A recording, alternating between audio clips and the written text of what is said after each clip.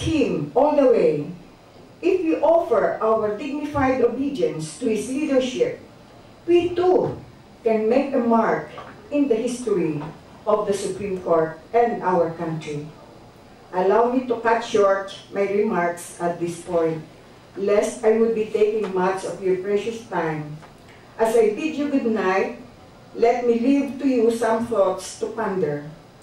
The lessons of great men are lost unless they reinforce upon our minds the highest demands which we make upon ourselves. They are lost unless they drive our sluggish wills forward in the direction of their highest ideals.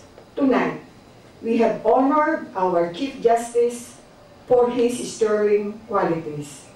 But this would amount to nothing if we cannot draw from them the inspiration to continue our quest for the best and the highest in life.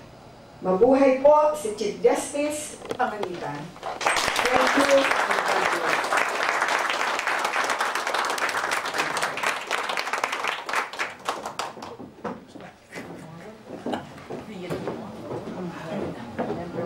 Dito po nagwawakas ang pagtitiko natin ngayong gabi. Marami pong salamat sa inyo lahat sa inyong pagdalo. Good night.